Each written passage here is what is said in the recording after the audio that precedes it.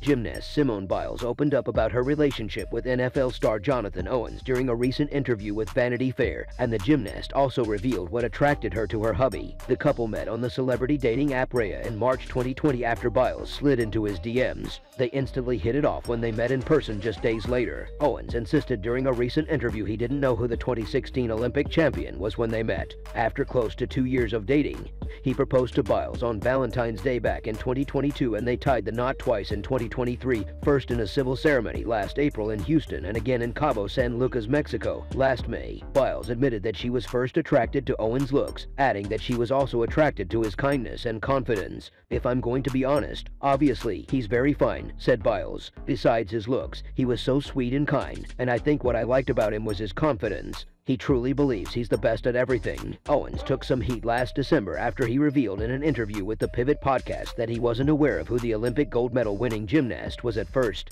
The Green Bay Packers safety said he was in college and busy training during Biles' Olympic achievements and he didn't watch much television. "Literally, I'd been on the app for a couple of days, man, and it's like she pops up and I'm like, let me see who this is." Gymnastics.